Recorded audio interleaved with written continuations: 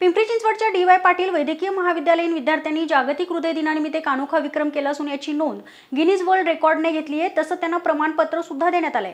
एका तासाच्या आत तब्बल 300 व्यक्तींचं रक्त तपासून नवीन विक्रम प्रस्थापित करण्यात आलाय।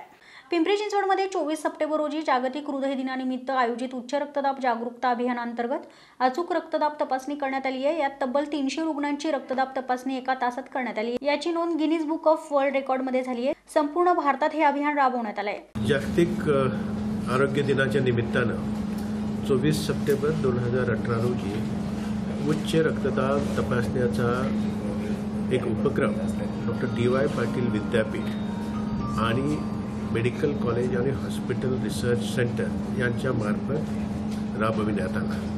याच्यामध्ये ग्लेनमार्क फार्मा आणि डॉक्टर डी.वाय. पाटील विद्यापीठ यांच्या संयुक्त विद्यमाने हा उपक्रम राबविण्यात आला। देशामध्ये अशा पद्धतीचा उपक्रम 37 विविध महाविद्यालये आणि संस्था आणि हॉस्पिटल्समध्ये राबविण्यात आला।